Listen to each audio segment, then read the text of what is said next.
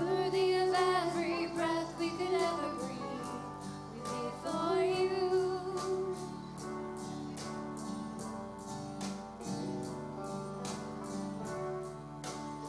Jesus, the name above every other name. Jesus, the only one who could ever save. Worthy of every breath we could ever breathe, we live for you. We live for you. Holy, there is no one like you. There is none beside you. Open up my eyes in wonder and show me who you are and fill me with your heart and lead me in your love to those around me. Worthy of every song we could ever sing. Worthy of all the praise we could ever bring. Worthy of every breath we could ever breathe, we live for you.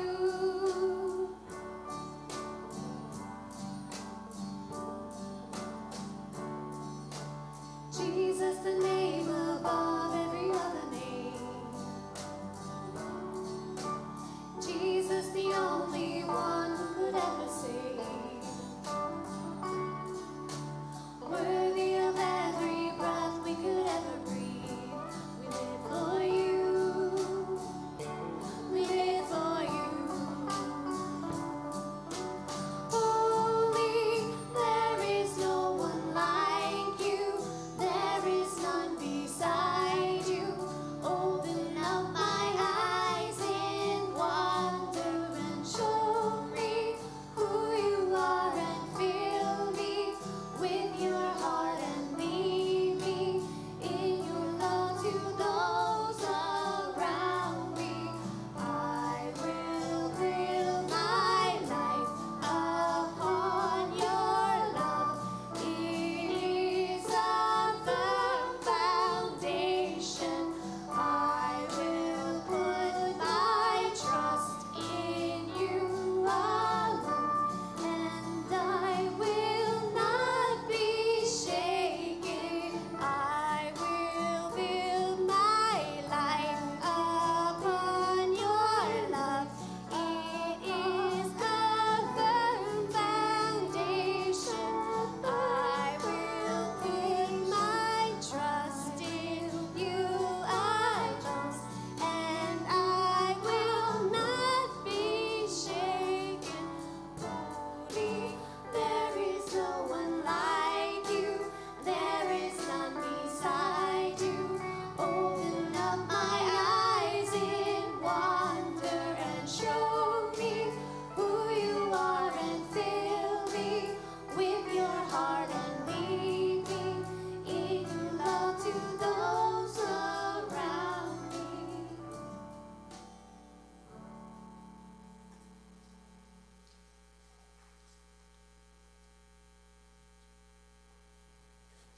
Just want to extend a welcome to each and every one of you to Corner House this morning. It's good to be in the Lord's house, and it's good to see you all kind of intermixing and intermingling. That's so much a part of what church is. Church is the body, and every one of us we're putting on Christ. So we're really putting on kind of a show when we come together. But it's not a bad show. It's a good show. We're working together. So it's good to have you today. Want to remind you, Judy's going to come in just a couple moments and do the mission moment. Judy Longley is the chair of our missions team, and she has the moment every month. She's going to tell you a little bit about a food packing opportunity we have coming up soon. So want to bless you with that. But before we start, let's pray, shall we? Father, it's good to see so many here today with distinguished looks. Everybody, young and old, everybody's picked out their best, Lord, to come and to serve you with a smile on their face, even though there might be pain in the heart. Lord, we come together today and we put everything else aside. We want to throw off the old and put on the new. and give you, Father, the glory for it. Lord, you are everything. Lord, you are our A, our B, our C, our D, our X, our Y, our Z. Lord, you are the Alpha, the Omega, the beginning and the ending, the first and the last. Lord, you are the great I am. Father, we come and we deliver this worship to you. We lay our crowns before your feet in the name of Christ. Amen.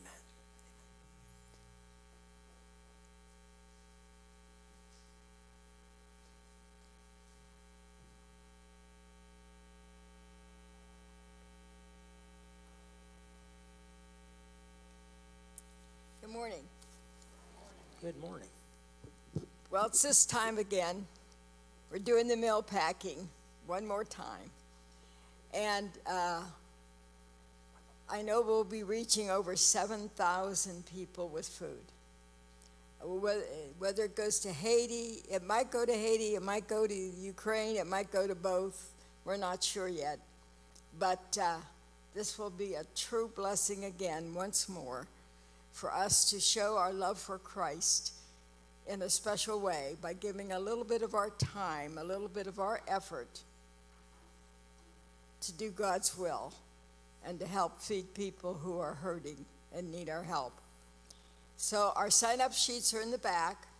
We need you to sign up. Let us know. We need 35 to 40 people. So we need you here on August 20th in the morning.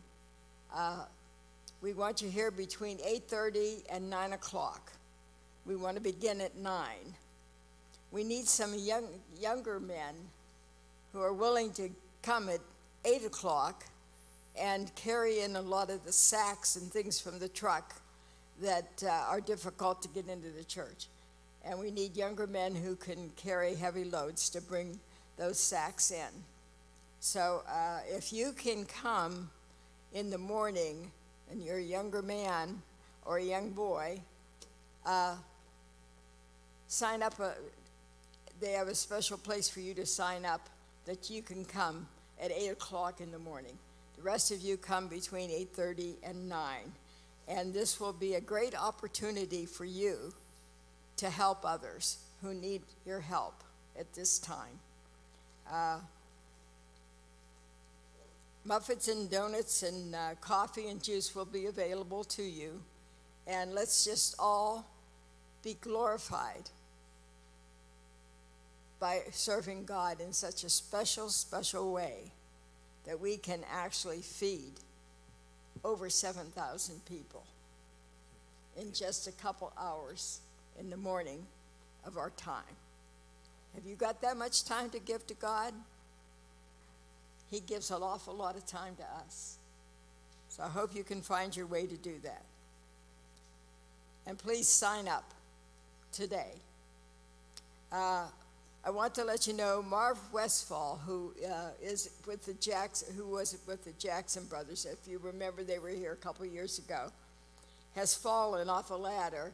He broke his hip and damaged his shoulder, so he needs our prayers as he heals. He's not able to get out and bring in money to their Save the Child ministry as much as he could before. I know we sent them $100 to try to help them through that difficult time, and maybe we'll be able to send more. We're hopeful to. But keep Marv in your prayers. Living Proof High School, which we sent $500 to last year, is ready to open in January. And those of you who have taken on a child from Living Proof and send every month, you send their support, that child will have a chance now to enter into high school where they didn't before. Unless their parents could afford to send them, they couldn't go. Our kids, they complain about the half that go to school. They should thank God.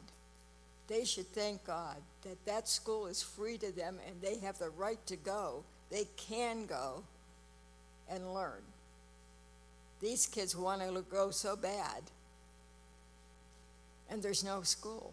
There was no school. They have built a beautiful high school, and it's going to be ready in January for them to go. So pray for the Living Proof High School and also the Living Proof program for all the work they do. So October will begin September 4th, the first Sunday in September. So if you're going by and you see some socks on sale, grab them, because we need all those socks for these people at the rescue mission.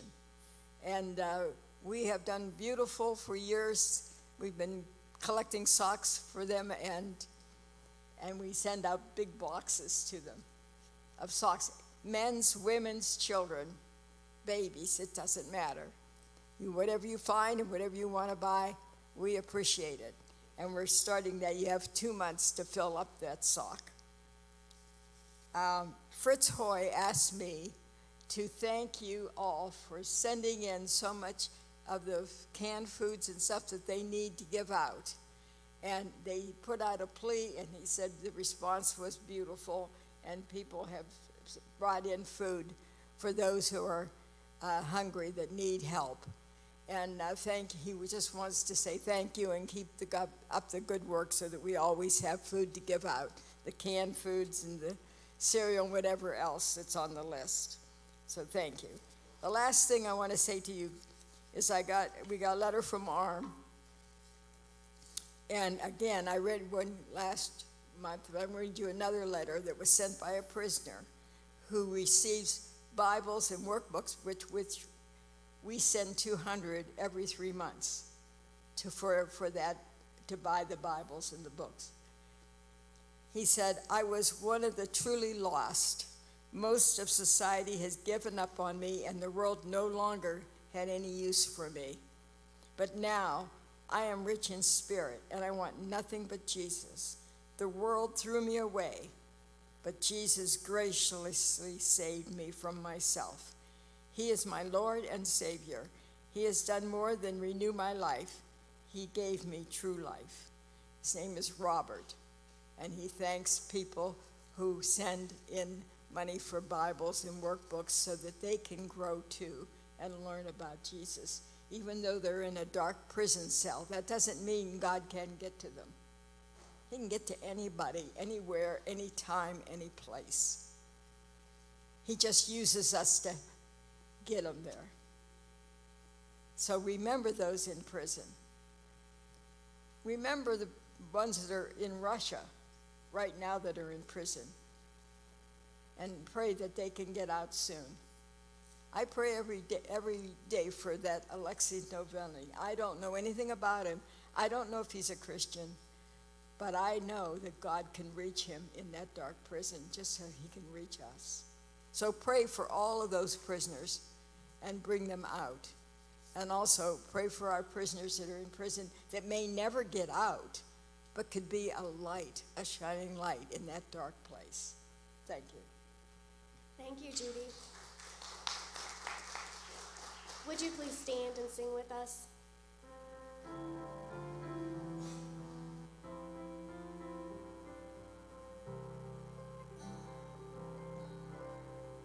When the music fades, all is stripped away, and I simply come, longing just to bring something that's of worth that will bless your heart.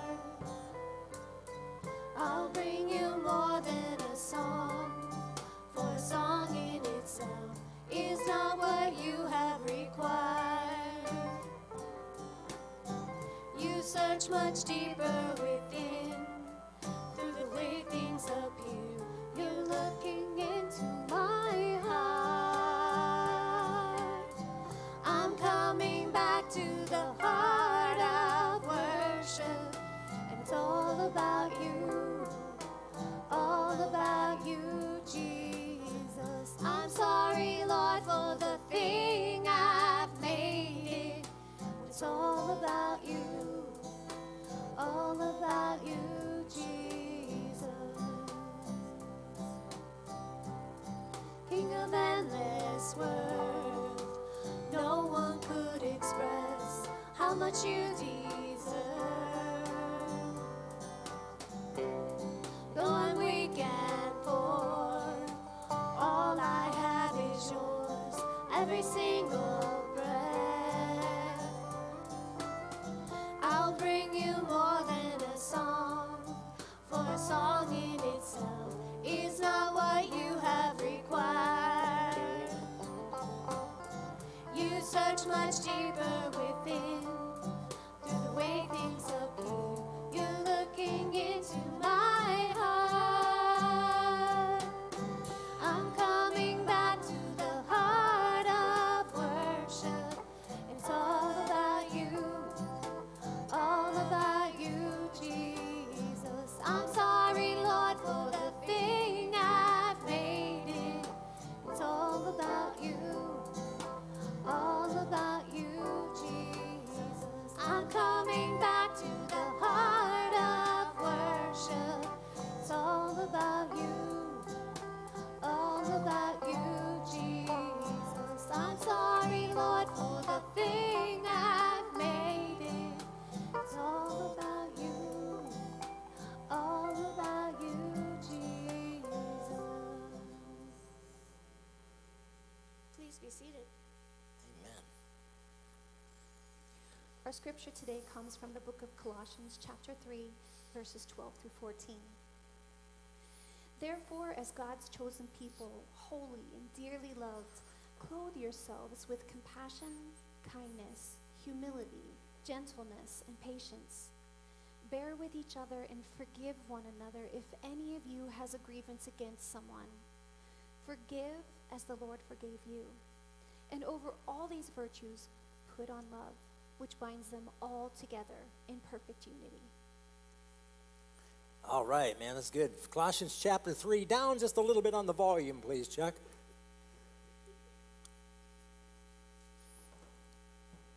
All right, everybody, y'all with me today? Wouldn't it be funny if you never heard, thank you, if you never heard the word Colossians before? It'd be kind of a weird word. We're going to Colossia. We're going to Colossae. So today we're turning over in our Bibles to the book of Colossians. We're in the 3rd chapter. If you go with me there, we've been in this series, and today we're going to be talking about supreme living requires supreme clothing. You know, if we're going to put on Christ, if we're going to walk in Christ, we're going to need to put on Christ too. Remember, the Apostle Paul never actually visited Colossae, not once. He didn't plant that church, but he loved that church, and God, through his authority, sent him to write a letter. Moved him to write a letter. And he writes that letter because there were false teachers that crept into that place. And they were teaching that Paul's gospel was good, but it wasn't quite good enough. And we see that in our world today. We have a lot of people who look at the church and they think, well, there's a lot of goody two-shoes in that place, but they just think they're good. But we're just as good as they are because, well, our actions are just as kind, right? Our actions are just as compassionate. I have people that call me all the time around the holidays, and they'll say, we've got a turkey, or our club, we're doing this or that, and we want you to find people to give the food to. And that's a good thing, right, that people are working together in a community. But a lot of those folks are attached to a club, not a church. But this is the body of Christ. So do you know what distinguishes us? We have to put on Christ. If we don't put on Christ, we aren't distinguished from the world. And the way that we do that is we put on these quality characteristics that Paul is going to give us today. That Shelley, I believe Shelley just read that passage. And in that passage in Colossians 3, there were several new clothing items we need to put on. So let me ask you a question this morning as we get started. How often do you change your wardrobe? Anybody change their wardrobe every year? Your entire wardrobe? Nobody? Anybody? Every 2 years, your entire wardrobe. Every 3 years, anybody? Nobody? You know what the national average is? About every 3 years, people will go through clothing. They'll take off the old and put on the new. And yet some of us, like me, will wear my clothes I'll wear the old ones till they disintegrate, right? All right, but today I want to show you, proof of that is over here. I don't know if that'll set up there or not. Will you sit? Yes, you will. Good. All righty. I'm going to show you, if you go through here, how many remember when the Cleveland Browns darted to Baltimore? And Baltimore's colors are purple and white and black, right? Well, guess what? Kim bought me this shirt for Christmas right around that time, this Browns jersey. What good was it then, right? Then we washed it, and guess what? The colors turned to purple. Had to be a conspiracy in that thing somewhere, all right? Now, I remember remember the shot heard around the world? Michael Jordan nailed that shot and buried the Cavaliers again, right? Back in the late 80s, I believe. I got this sweatshirt. I've kept it around for a long time. I don't want to throw it away because I like my Cavaliers. That's best colors the Cavs ever had right there. Here's another one. A couple of you will definitely appreciate this, but I got this at a Christian concert, Ichthus Festival, back in 1980-something, and it's a Phil Keaggy shirt. And do you guys believe that I ever actually was able to fit into that? Anybody? You believe it? I don't know. I think I bought the last one on the rack even back then. All right, here's another one. This is a gift from my brother last week. No. No, this is a gift from Jerry back in 1975 when I was all of 12 years old. It's, of course, an Ohio State Buckeye jersey. And it'll be the day that I die that I wear this again, all right? The day of my death, I'll put this on again. But you know what? I love it, and I'm not getting rid of it. I have clothes. How many of you guys have clothes in your wardrobe that still have the price tag on, but you haven't worn? Anybody? Maybe you bought it and then you gained weight or lost weight or something. I got these right here, and I haven't worn them I've had them for 3 years. They're still sitting on my shelf. They're still hanging in my wardrobe, and they're wrinkled by now, okay? So we're called today to put on some new threads, some new clothes in Christ, and that's the direction that we're going to go in a few moments. So the question today is, how do you clothe yourself in the clothes that God has for you? What were some of those clothes that we had just heard in the passage? How do we clothe ourselves with compassion and kindness and humility and gentleness and patience and forgiveness, all wrapped up and bundled up in what? Love. How are we going to do that? It's so important that we pay attention. So today I'm going to cover 3 parts of this from that little verse, verses 12 through 14 in the book of Colossians, the 3rd chapter. First of all, it's our call to put on those clothes. Secondly, it's the reason why we need to put on those new clothes. And then thirdly, it's the manner or the way in which we put them on. So go to Colossians chapter 3. Remember, we talked about Paul likes to go in his epistles from the theology to the what? The meology. He likes to go from doctrine to practical. And you remember about 3 weeks ago, we talked about Paul when he said he strenuously contended on behalf of the church at Colossae. We said that he believed it was his effort plus God's work, God's grace that formed this perfect partnership, this amazing partnership. So we have an active role at putting on these characteristics that mark the Christian walk. Remember, we're putting on Christ. We're not just putting on any clothes, but we're putting on Christ. So we have to make an effort to do that. How many of you recall over in the book of Ephesians, chapter 6, along about verse 10, we're commanded to put on the full what? You know that. The full armor of God. The very same word, the very same verb is in our passage today. Clothe yourself. Put on the armor, clothe yourself. You kind of get it there? And so it takes our effort, but it's also the Holy Spirit. So there's an implication in both of these passages that we're meant to partner with the Holy Spirit. So you're partnering today with the Holy Spirit. How many of you men, your wives, pick out your clothes?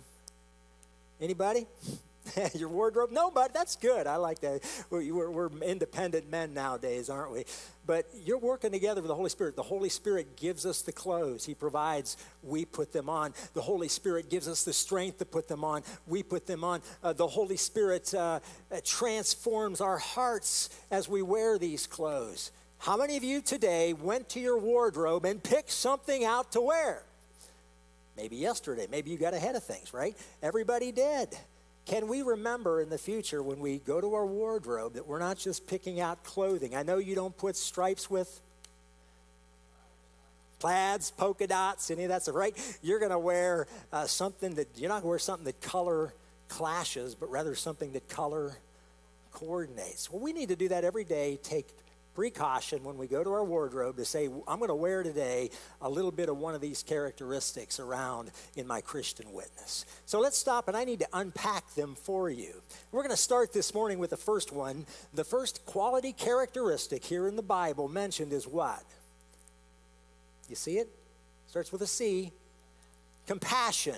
We're going to try on a little compassion today. Anybody here, you can say you are the most compassionate person here beyond a doubt, shadow of a doubt. You don't need this lesson. Anybody? All right, go with me to Mark chapter 1, verse 41. Mark chapter 1, verse 41. And we'll notice, remember the Lord loved the unlovable. He reached out and he touched the leper, the unlovable. Look at Mark chapter 1, verse 41. Then Jesus, get this, circle the word, moved. Then Jesus, moved with compassion, stretched out his hand and touched him, and he said to him, I am willing, be cleansed, right? You see that, how he reached out? How about over before he fed the 5,000? Skip over to Luke chapter 8, verse 2. I meant Mark, that other guy. Mark chapter 8, verse 2.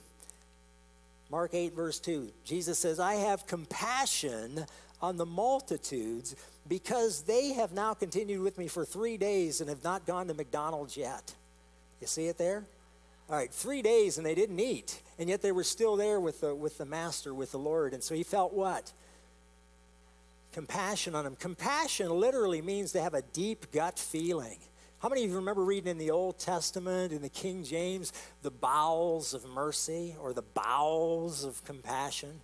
And those things used to make me queasy, that word bowels. But you know what? A bowel moves, right?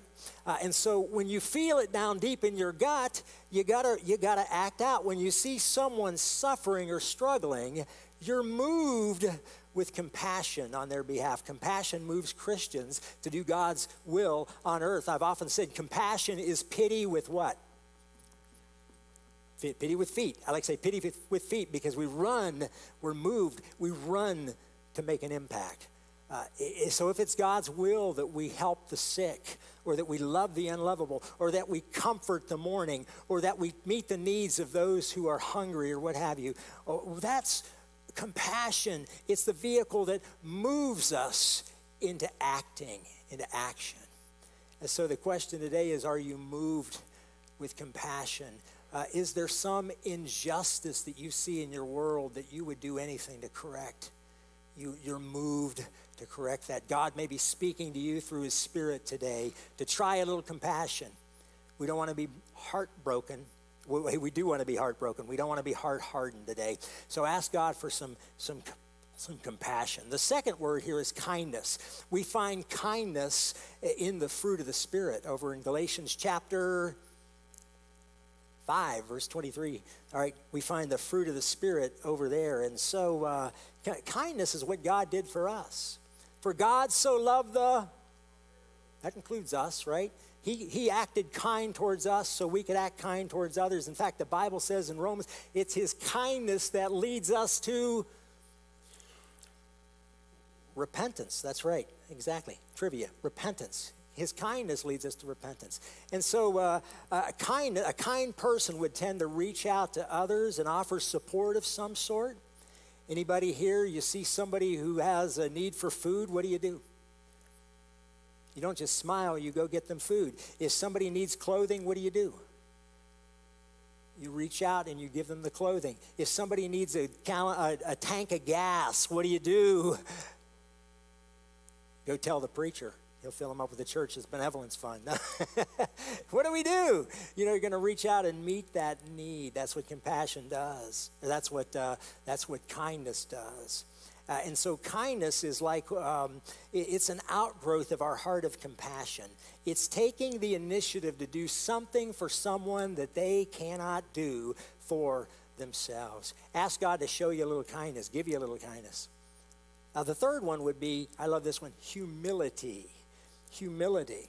True humility is to see ourselves like in the mirror as we actually are. A fallen sinners before God in desperate need of a Savior. you're going to hire someone in this culture, usually you're looking for characteristics like assertiveness and honesty. I was with a couple of our city officials. They were talking about having to hire, and the first words that came out of their mouth was somebody who is humble, humility, then honesty, and assertiveness. Remember what was said of our Lord? We emulate Christ, who being in the form of God did not consider equality with God as something to be grasped, but he emptied himself, and he made himself in the form of a servant. The late, great C.S. Lewis once said that humility is not thinking of yourself or less of yourself. It's thinking of yourself less and less and less and less. If you go back to, the book of Philippians chapter 2, before Paul writes your attitude should be the same as that of Christ Jesus, he said we ought to consider others rather than ourselves. And so that sums up humility. How about gentleness? Anybody else out here, you're just the most gentle little kitten in the world. You're just gentle wherever you go. Gentle, gentle, gentle, gentle. Anybody? Nobody? Gentleness is meekness, right? Same thing as meekness. And meekness isn't weakness, but meekness is power, but under God's control. Power, but under God's control. It's restraining behavior towards another. All right, if Dave made me mad, I might want to climb down there and give him a punch in the nose, all right? No, I wouldn't do that because he'd probably beat me up. But now what I'm going to do is I'm going to restrain my behavior even though he made me mad. The opposite of this would be excessive anger, desire for revenge, or harshness. Anybody go to a family reunion this year? A few of you? All right. You're under a pavilion, right? You're enjoying a picnic, and you're talking to your 96-year-old great aunt who's in a wheelchair. When all of a sudden there are boys outside playing football, that football grazes the side of your nose, knocking your glasses off into the corner of the pavilion. All of a sudden, you're what? What's the word? Stunned by that. Have you ever been stunned suddenly, startled suddenly? And then what's the tendency? You want to, what I call stun rage. You want to be stun rageous. At that point in time, you have to decide, what are you going to do? Are you going to run, get that football, and stuff it down the kid's throat? Are you going to throw it back at him as hard as you can? Make him feel what you felt? Some of us, we'd probably do that if we didn't get ourselves under what? Under control. At that moment in time, better thing to do is go pick up the glasses, grab the football, kindly take the boys aside and say, you need to play elsewhere, but let me play some ball with you. That might be the best thing to do at that moment in time. That's gentleness. Gentleness places our strength under God's guidance. It's a powerful tool for the kingdom. Friends, God enables us to be gentle, not gentle as kittens, but gentle like Jesus. All right, so let's move on to the next one. The next quality characteristic is patience. And another word for patience is steadfast. You ever hear that? Steadfastness. I love that word because it really speaks to the heart of what patience really is. Patience, to me, is standing firm against adversity without quitting. All right, it's enduring opposition. Anybody here? I was up near Cleveland, going to the Cleveland Clinic a couple of days ago, and I was stuck in traffic. When you're stuck in traffic and you want to get somewhere in a hurry, you try not to hit your right. I only got beeped out once in Cleveland the other day, by the way. I really did. It's a stupid thing, but nonetheless, yeah, people get impatient. They hit the horn. But maybe the best thing to do with patience is just grit the teeth. But the point is, patience to me, true patience, is resting in the knowledge that God is in control. True patience is like this. If we have God's peace, then we also have his patience. But let me ask you, are you a doctor today? Do you have lots of patience? Would people say of you, now that Fritz is he's a patient person.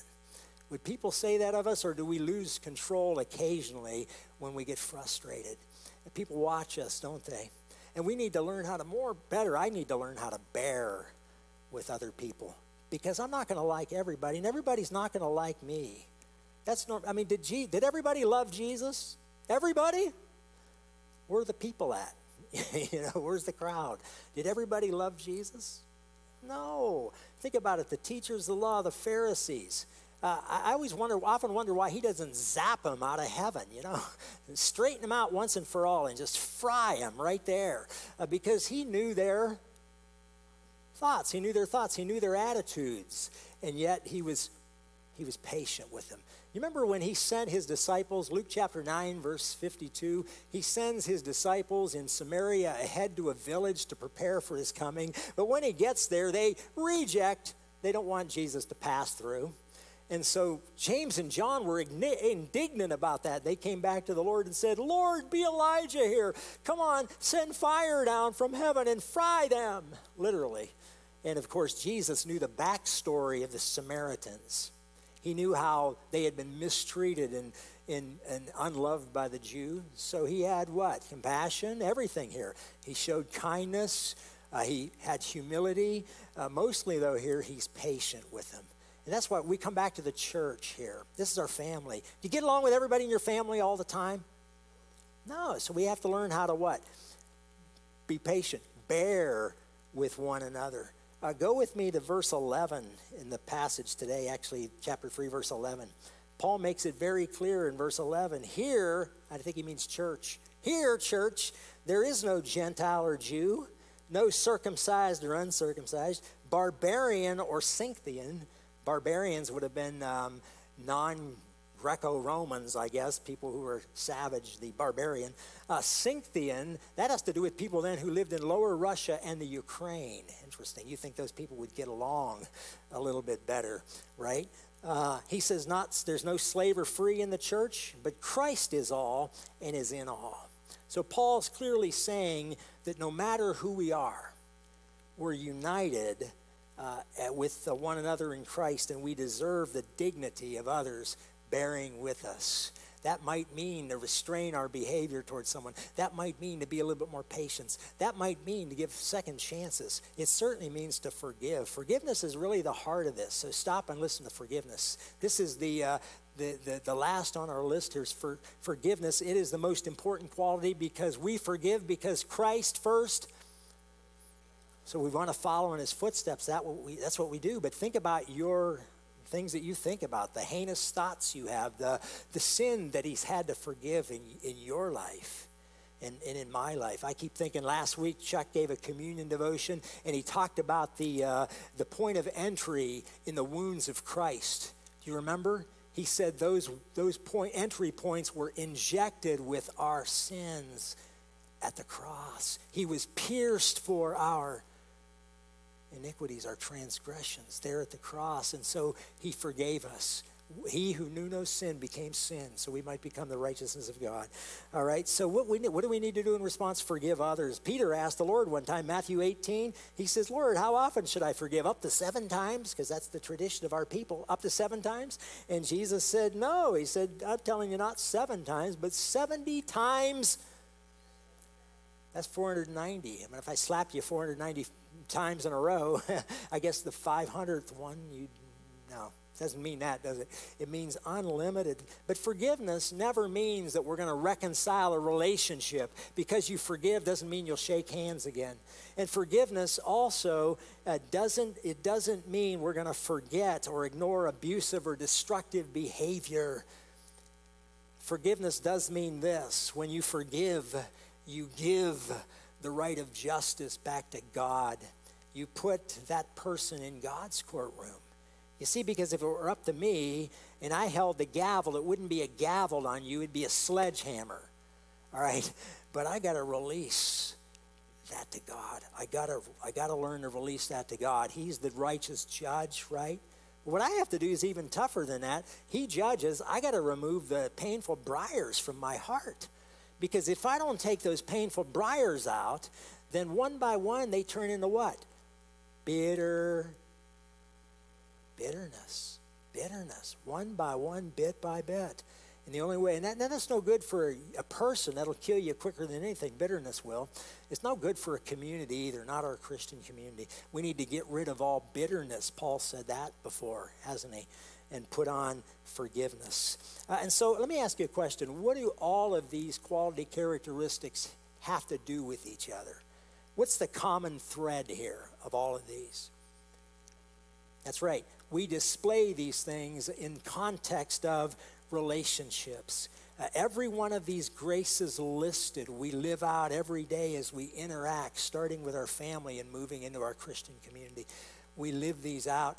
Notice there's no mention of virtues like efficiency or cleverness, not even diligence or industry. None of those are mentioned. Not that they're not important as we live our life. It's just that these quality characteristics are the rules, that basic rules that govern our relationships. So imagine if we were to add these to our lives. Everyone here, every one of us became the best at each of these qualities. Imagine we would be the lighted city on the hill that Jesus talked about when he said, you are of the world, and people would flock. They would flock to be like you and like me. And so, it also would go a long way to keep me from being such a selfish person that I am. I would think of others before myself more often. Paul says this in Galatians 5:13 and 14, but through love serve one another, for the whole law is fulfilled in one word, you shall love your neighbor as yourself. So circle that in your mind. The whole law is fulfilled in that one phrase, you shall love your neighbor as yourself. So we make it our daily practice that today, tomorrow, the next day, the next week, the next month, next year, we're going to put on these quality characteristics. Let's try to put on a little bit of compassion, a little bit of kindness, a little bit of humility, a little bit of gentleness, a little bit of patience, a little bit of forgiveness, and bind them up into love. And there's your outfit for the day. And that's the call, real quick, that's the call to put on these clothes. But there's a reason. This is shorter. We have a reason. So I want you to look back at the beginning of our passage again. What's the reason we need to put these clothes on? Verse 12. Therefore, look at this closely. Therefore means it's therefore a what? A reason. A reason. Therefore a purpose. Therefore, as God's chosen people, holy and beloved. I like to see so many versions said beloved. Good. Dearly loved, beloved. So let's go back to the start here. And let's talk about what Paul has been mentioning all throughout chapter 3. Remember from last week, since we have been raised, set our hearts on things above. Right? Since we've been raised with Christ. Since we died to Christ, with Christ, let's put to death whatever belongs to the what? Earthly nature. Earthly nature. Too often we get stuck in our old ways, stuck in our old uniform, We don't want to give it up or give it over. And that old sinful self has absolutely no capacity to make me holy. And so Paul says, look, wouldn't you rather, you got all these old clothes here, but you can't even fit in them, Dave, anymore, and that's wrinkled over there and this and that. Why don't you put on the new clothes? We know that. That sums up the first part. But now, before he even talks about the clothing here, he talks about our position in Christ. And Paul says because of what Jesus has done, there's these three things we need to remember. All right, three truths. Number one, look at from our passage we just read. Number one, it's that we are God's chosen what? Take me back to Abraham.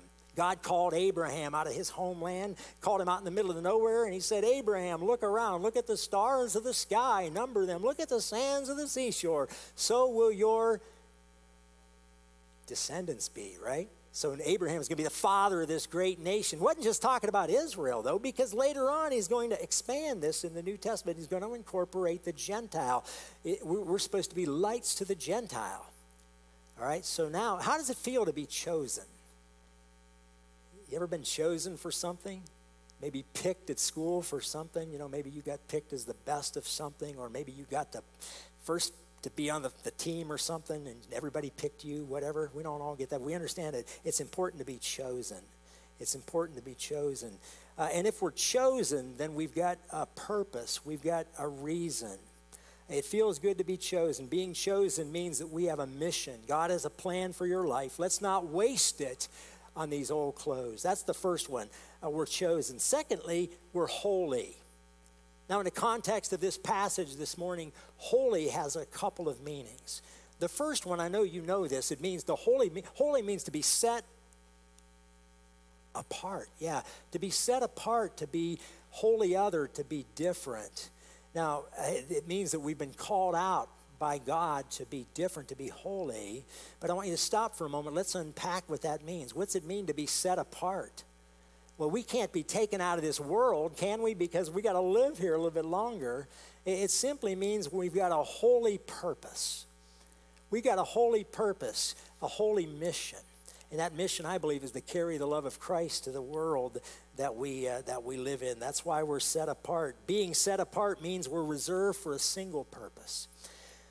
I've got an exhibit here. This is Exhibit A, I guess, Exhibit 1. But I brought my brand spanking new toothbrush. Who said face brush? Oh, whatever. Yeah, okay. Yeah, toothbrush with me today. And if I put this in my mouth, pick on Fritz again. You want to try it now, Fritz?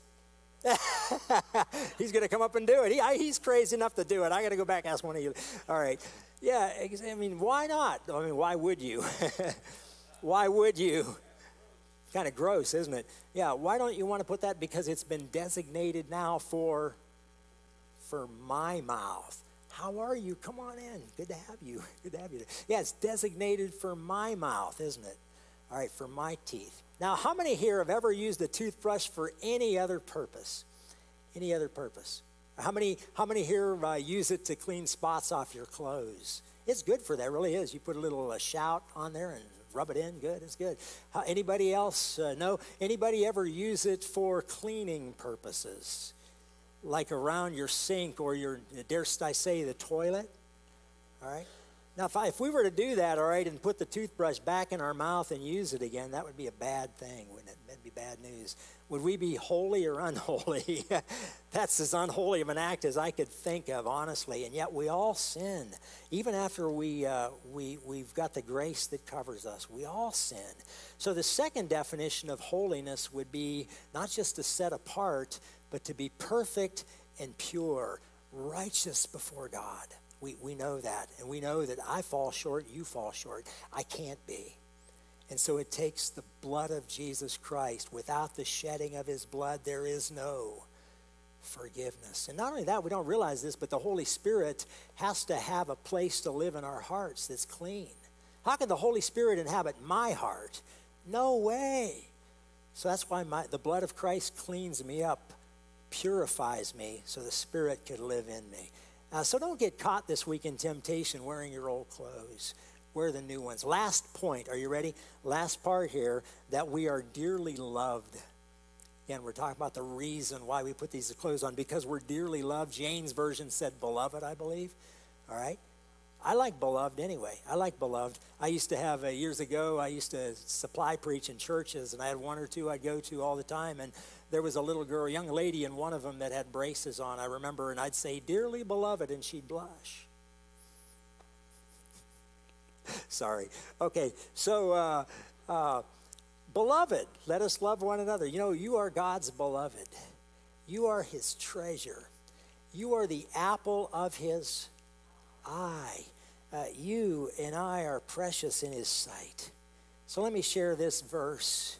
Paul writes, "For I am convinced that neither death nor life, neither angels nor demons, neither the present nor the future, nor any powers, neither height nor depth, nor anything in all of creation will be able to separate us from the love of God that is in Christ Jesus our Lord."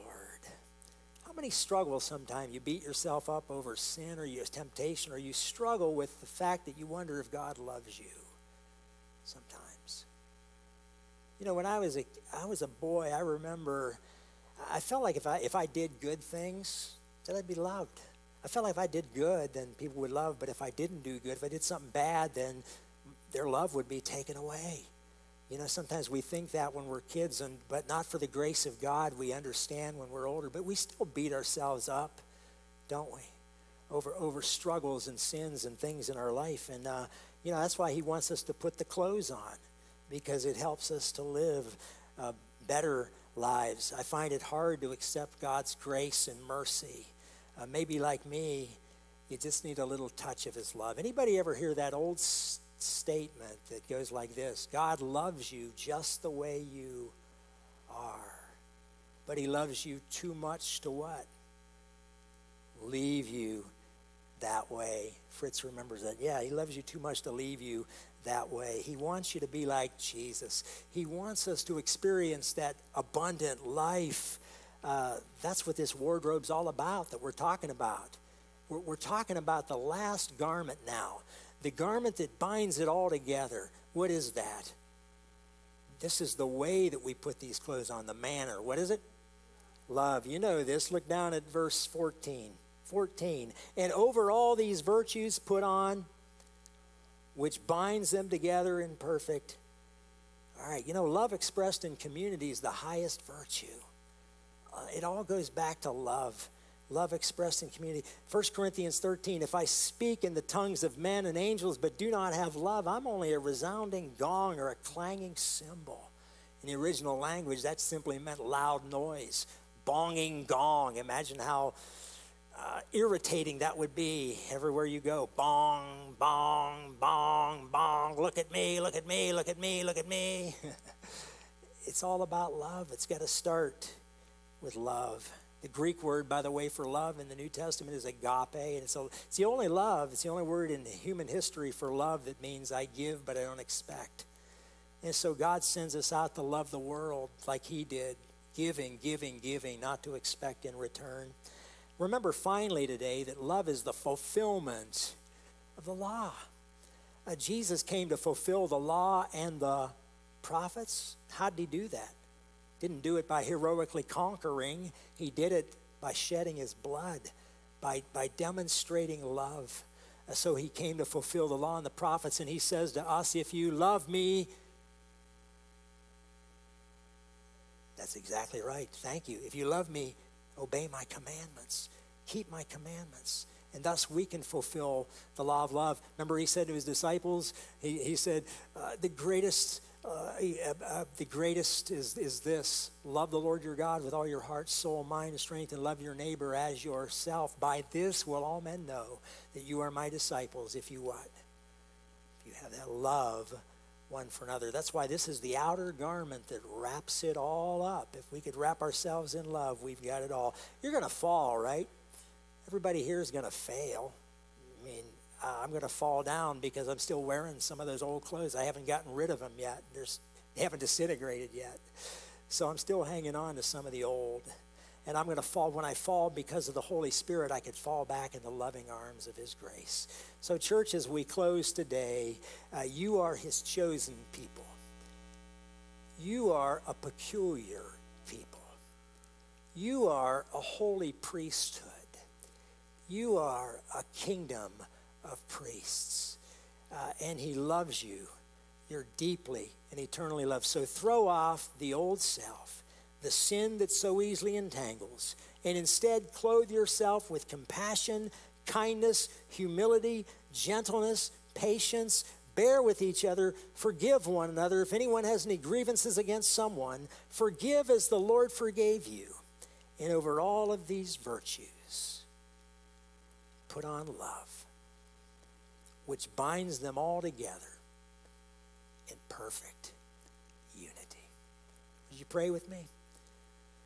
Father, we want to be the city on the hill that's lighted. Lord, we want to be expressive of the fact that you called us out of darkness into your wonderful light.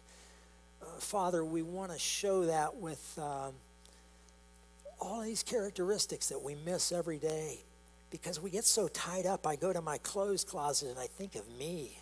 And I think, man, I look pretty good in that. Oh, man, I wish I could wear that again. Oh, Lord, it's all about me. Father, if it could only be about you, if I'd go to my clothes closet every day and start my day with just a simple prayer and say, Lord, I want to be like Jesus. I want to add a little compassion. I want to try a little kindness. I want to put on some humility.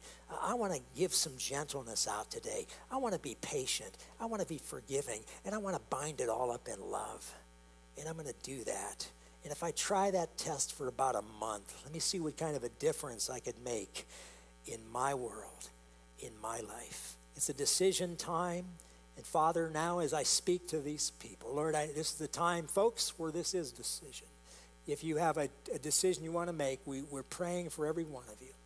You have a prayer request that needs to be met. Ernie and Kay are going to walk down front. We also have a stage full. If they're not playing, they can pray with you as well. So let's prepare our hearts for the Lord's Supper and this time of invitation. Let's do that as we sing.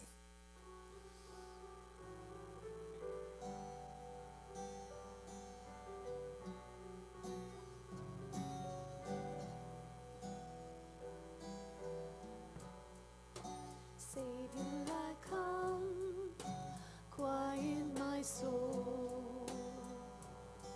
Remember, redemption's hill, where your blood was spilled for my ransom. Everything I once held dear, I count it all as lost. Lead me to the cross where your love poured out. Bring me to my knees, Lord, I lay me down. Rid me of myself, I belong to you. Oh, lead me to the cross.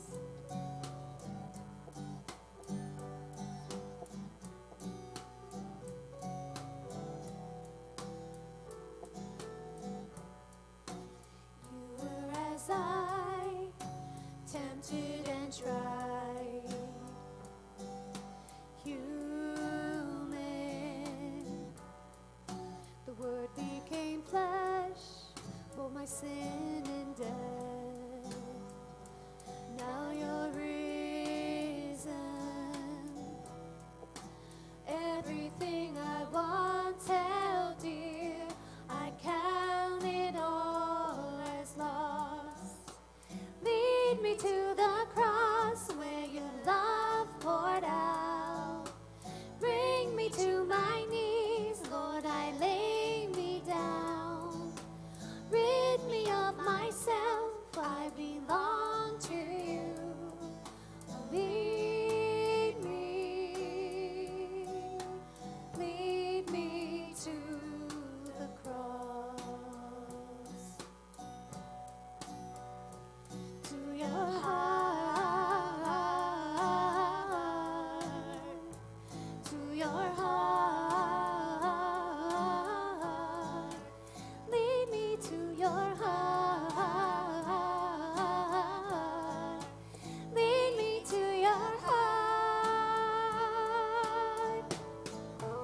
Lead me to the cross where your love poured out. Bring me to my knees, Lord, I lay me down. Rid me of myself, I belong to you.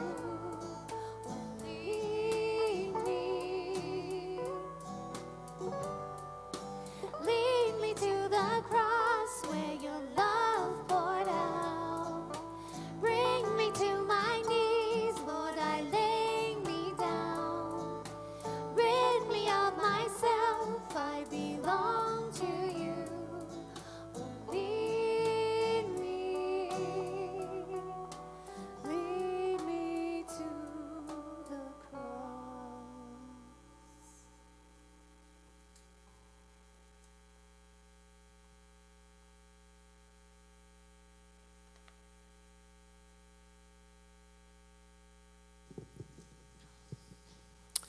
Good morning. Several years ago, a large newspaper in England sponsored an essay contest on the topic, which is the shortest route to London? The winner wrote on the theme, the shortest route to London is good company. Isn't that winning essay true? No matter how long the trip, it goes faster with good company. Adam was living in the Garden of Eden, the ruler of all he surveyed. But God declared it is not good for the man to be alone. So God created Eve. What wonderful company Adam had. Is there any better company than to be with your own family? As Christians, we are on a trip to heaven. But it is not good to be lonely travelers. God has provided the church, the body of believers, and our brothers and sisters in Christ to be our good company on this trip through life, bound for higher ground. On an ocean cruise, a traveler is highly honored when he is invited to dine with the captain at his table. But just now, the captain of my soul has invited me, and he has invited you to break bread at his table, the captain's table. To dine at this table of memories is the ultimate of honors in the presence of the holiest of all company. Let us accept this invitation with respect, with reverence, with thankfulness that he desires our company at this communion table. In Hebrews chapter 2, verses 9 through 11, we read these words. But we do see Jesus, who is made lower than the angels for a little while, now crowned with glory and honor because he suffered death, so that by the grace of God he might taste death for everyone, in bringing many sons and daughters to glory. It was fitting that God, for whom and through whom everything exists, should make the pioneer of their salvation perfect through what he suffered. Both the one who makes people holy and those who are made holy are of the same family. So Jesus is not ashamed to call them brothers and sisters. As the family of God this morning, as the church who Christ loved and who gave his life for, as this good company of loved ones assembled here today, let us prepare to partake of the communion. Dear Heavenly Father, we thank you for this time of communion. We thank you, Father, for your love for each and every one of us, that while we were sinners, you sent your Son, Jesus, into this world to die for our sins. So, Father, at this time, during this communion service, we remember his body, beaten and bruised, hanging on the cross. And we remember his blood as the nails were driven into his arms and the crown of thorns laid upon his head through this cup that we drink. So, Father, we ask you to bless us as we partake. Help us, Father, to leave this place knowing that we are loved by you and that we are in good company. In Jesus' name we pray. Amen. Let us partake of the communion together.